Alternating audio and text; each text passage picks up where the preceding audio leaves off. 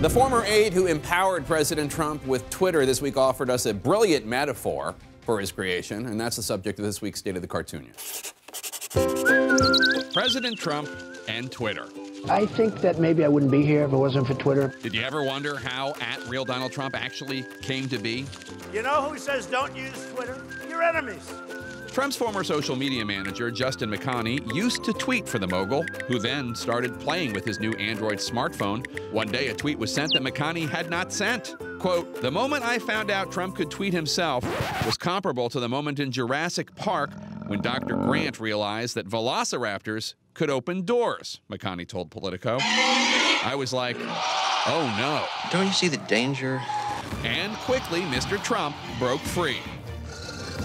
When somebody says something about me, I'm able to go bing, bing, bing, and I take care of it. And things started to get out of hand. Some of the president's advisors, such as outgoing Chief of Staff John Kelly, have tried and failed to tame the Twitter beast. Hold on to your butts. Others have just tried to explain it. These are aggressive living things that have no idea what century they're in, and they'll defend themselves violently if necessary.